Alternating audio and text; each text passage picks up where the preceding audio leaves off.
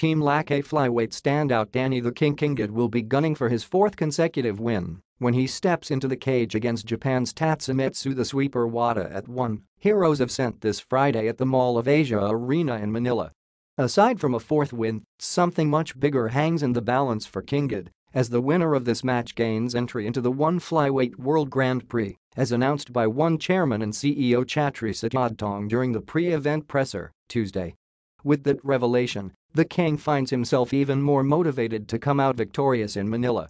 Talagang pinrepare ko ito kasi merong Grand Prix, lalong lalo na may champion doon, Kingad said, referring to newly signed star Demetrious Johnson, who was a longtime UFC Flyweight World Champion and pound-for-pound great before jumping over to ONE Championship.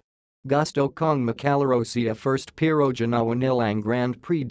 Ready na ready ako sa Grand Prix, the 22-year-old added.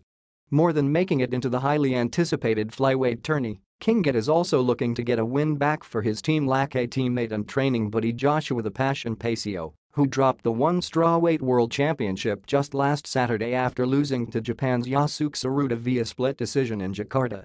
With Kingad the first to fight on Friday's card, he has the chance to be the first member of Team Lakay to earn a win in 2019. Medyo parang gusto kong bawian yung nangyari kay Joshua at Edward Kelly, kasi yung feeling ko na excited ako bumawi para sa kanila, he expressed. More than anything, however, Kingad says priority number one is to get the win come fight night. Para sa akin, kung ano man mangyari, basta ang importante manalo tayo, he concluded.